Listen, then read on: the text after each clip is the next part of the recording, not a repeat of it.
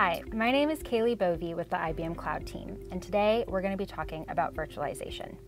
As you know, virtualization is a fairly old technology, but it's still super relevant to building your cloud computing strategy today. So first off, what is virtualization?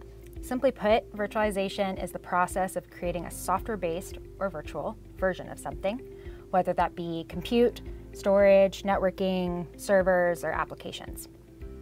And what makes virtualization feasible is something called the hypervisor.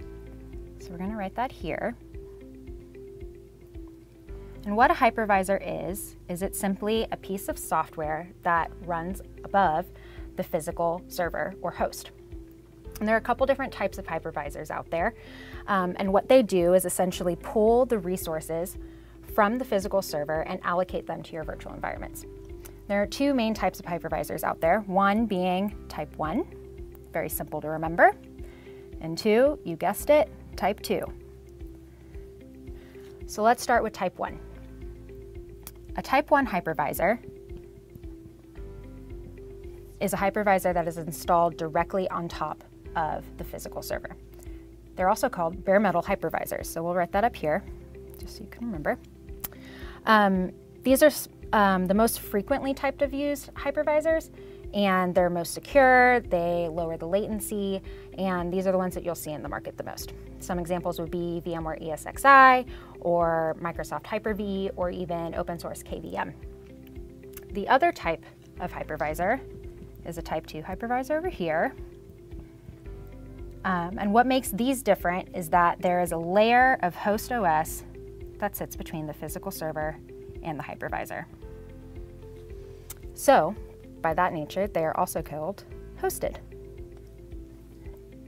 These are a lot less frequent. They're mostly used for end-user virtualization, and you might see some in the market that are called like Oracle, VirtualBox, or VMware Workstation. Again, they're a lot less frequent. They're a bit more, they have a higher latency than a type 1 hypervisor.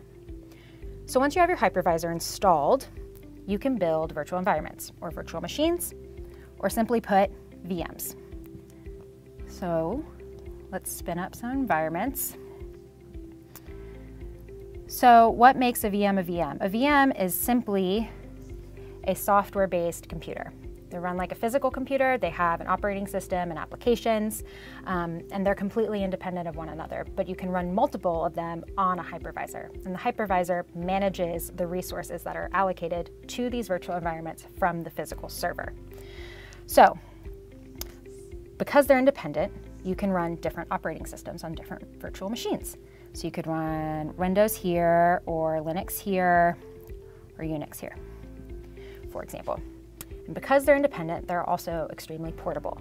You can move a virtual machine from one hypervisor to another hypervisor on a completely different machine almost instantaneously, which gives you a lot of flexibility and a lot of portability within your environment. So looking at all of this, this is the core of virtualization as a process. So let's talk about a couple key benefits that you want to take away from this. One, cost savings. When you think about this, and the fact that you can run multiple virtual environments from one piece of infrastructure means that you can drastically reduce your physical infrastructure footprint. This is consolidation at its core, and the fact that you don't have to maintain nearly as many servers, run as much electricity, save on maintenance costs means that you save on your bottom line at the end of the day.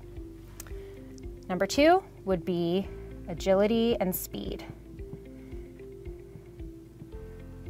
So like I said, spinning up a virtual machine is relatively easy and quick.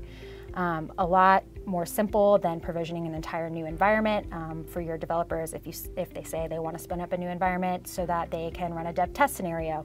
Whatever it might be, virtualization makes that process a lot simpler and quicker. And three, lowers your downtime.